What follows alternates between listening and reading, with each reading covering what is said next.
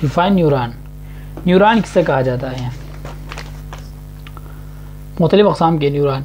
एक ख़ास किस्म की अज़बी खुलिया जो बरक़ी रो पैदा करने के साथ साथ इसके मौसूल का भी काम भी करता है, इसको हम न्यूरॉन कहलाते हैं। ये क्या होता है? सोमा और डेंड्राइट्स और अक्सन पर मुश्तमिल होता है।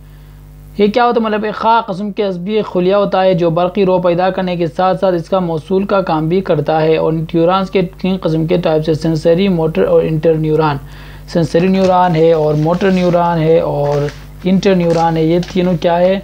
न्यूरॉन्स के अक़साम है। सेंसरी न्यूरॉन, मोटर न्यूरॉन यानी कि खुद के न्यूरॉन्स का एक ख़ास किस्म के अज़बी खुलिया जो बरक़ी रो पैदा करने के साथ साथ इसका मौसूल का भी क्या करता है? काम करता है। इसको हम न्यूरॉन कहलाते हैं। और ये क्या होता है? सोमा, डेंड्राइट्स और अक्सान पर मुश्तमिल होता है। और इसकी 3 किस्में: sensory neuron, motor neuron, inter neuron.